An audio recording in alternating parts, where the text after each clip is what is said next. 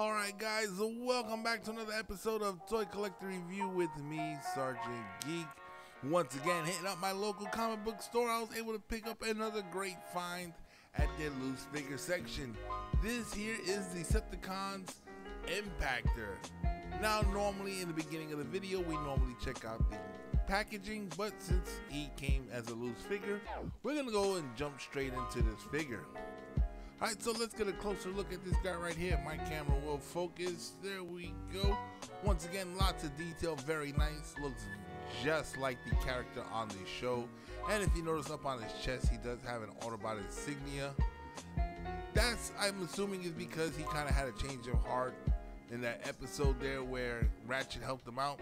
But once again, take a look at this figure right here. Lots of detail going all the way around. Very cool. I'm so glad that I was able to pick this guy up. He was one, I saw him on the show. I thought he was a cool character and I wanted to get him for my collection. And I am so glad that I was able to. As you can see there, lots of battle damage. As you can see, really nice depiction of the character here. Very cool indeed. As you can see, he does have his shoulder mounted cannon. Now articulation, I believe his head only can go left to right. Either that or mine is stiff and he won't go up or down. Now he can go all the way out, past straight out, and he can do a 360 at the shoulder. Now he does have 90 degrees at the elbow and he does have bicep rotation. Now due to transformation, he doesn't have any articulation in the wrist. He doesn't have any wrist swivel. But that's okay, that's pretty fine because of the way he is. He's still a cool figure nevertheless. Now as you can see here, he does have hip rotation, which is really cool. And due to transformation, you can get some sort of ab crunch on him. Doesn't look really cool from the back, but it looks cool from the front. Now as you can see here, his leg can go all the way out towards the front. And it pretty much can go all the way out towards the rear. He does have a little bit of a thigh rotation there. And at the knee, he can bend 90 degrees. Once again, really cool. Now with the feet, he does have a little bit of up and down, and he does have some ankle tiltage. So you can get him into some really cool poses. Once again, this is a really nice figure. I am glad I was able to get him, even if he is a loose figure at the comic book store. Doesn't matter to me because I would have opened him up anyway. Now, this figure did come with 2 accessories that were in the bag with him when I purchased him. So let's go ahead and take a quick look at those. Here you have this small little pistol gun here, which is really cool. Now you can mount it up here. You can mount it in his hands or at any of those ports that he has alongside his body. Once again, really cool. And he comes with this larger rifle right here. Once again, not much detail to it, very simple design, but cool nevertheless that he actually comes with 2 pistols, so he can do some heavy damage, and I guess that's why his name is Impactor. And I guess that's why Megatron was upset when he actually lost him. Once again, really cool figure, but guys, let's go ahead real fast and do some comparisons. Alright guys, so let's go ahead and do a couple of quick comparisons here. Here we have Impactor with deep cover. Both looking really good. Alright, next we're going to have Impactor with the Evil Mirage. And up next we got Impactor with Barricade. I actually think Barricade was there when he was lost. And we have him with the army drone from the Quintesson army. And we have Impactor with Hound. Alright guys, that pretty much does it for comparison. So let's go ahead and let's transform him and let's check out his alt mode. The Transformers will return after these messages.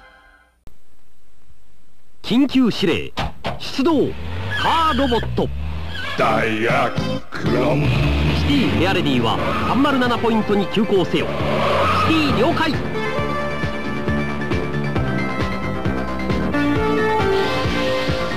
フェアレディ了解。電車出動。君はどれに乗り込むか。宝のカーロボット。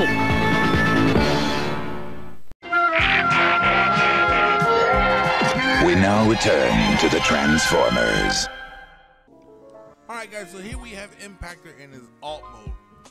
And I gotta say, he's looking pretty badass. Let's take a closer look. As you can see on the side, he's got some battle damage, and you got 2 gun turrets right there.